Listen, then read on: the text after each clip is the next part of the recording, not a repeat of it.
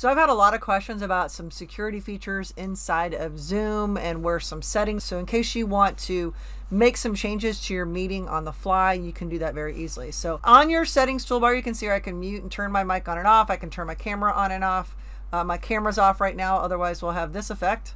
So I've turned that off right now. You can go in and choose your virtual background. So if you do want to go in and make some changes to your virtual background, you can do so right there. So moving along on this toolbar down here, I'm going to click on security. And under security, I can, once I've started a meeting, I can lock it. If at that point all of your students have arrived and you don't want anyone else to join, you can click that lock. In addition to that, if you wanted to enable a waiting room after the fact, you could do that. For example, I don't have a waiting room on because I provide training and I want teachers to be able to join.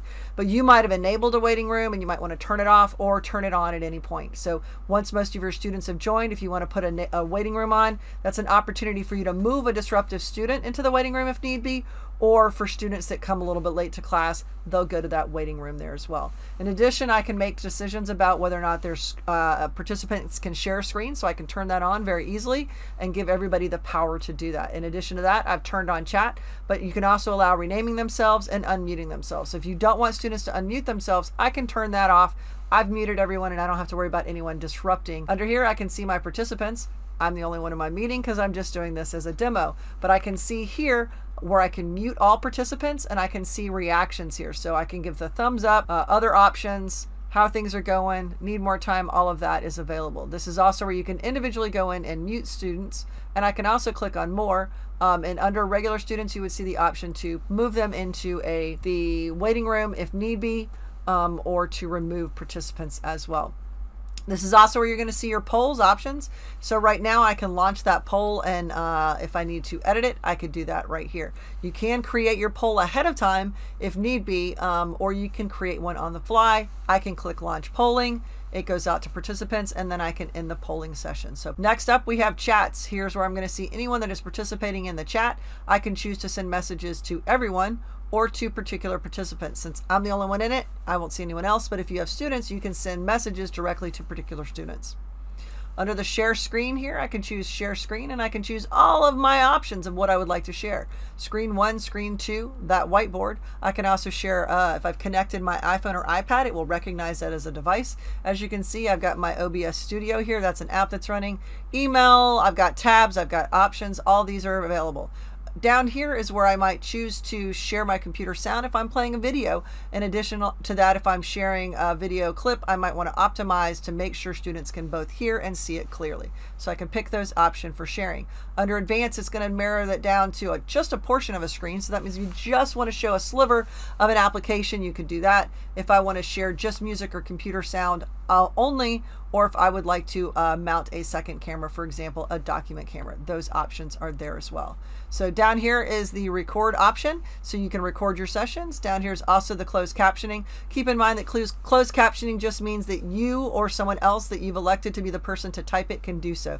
For those of you that are interested on how to use a web Captioner app, I've got a how-to. I'll put the link in the description and you can check that out, and that shows you how to use Web Captioner, bringing in that window so you have live captioning during your sessions. Right here is where my breakout rooms are, so I can say I want to create my breakout rooms. I can say assign my participants. So if I've got 20, 30 participants, I choose the number of rooms. I choose whether or not I do it automatically or manually. I'm going to say create a room.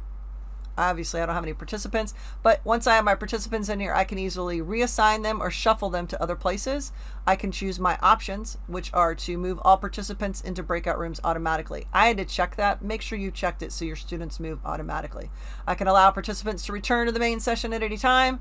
The breakout rooms close automatically after so long. So if you've made it an activity where students have to be with their breakout groups for 5, 10, 20 minutes or whatever that is, you're going to put that time. You're going to have a timer to notify you that it's time to wrap up that session. In addition to that, you can put a countdown timer and how much time they're alerted to wrap up. So depending on the length of that time they are together, you might say you've got 1 minute left, guys, wrap it up. Or if it's just a quick little check-in, a quick think, pair, share, you might have it just be 10, 15, 30 seconds. So you can pick that time there as well.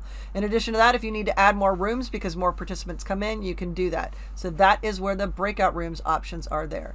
In addition to that, I can see my reactions. That's kind of the clap and the thumbs up. This is where I can check and give my reactions, and your students can do that as well.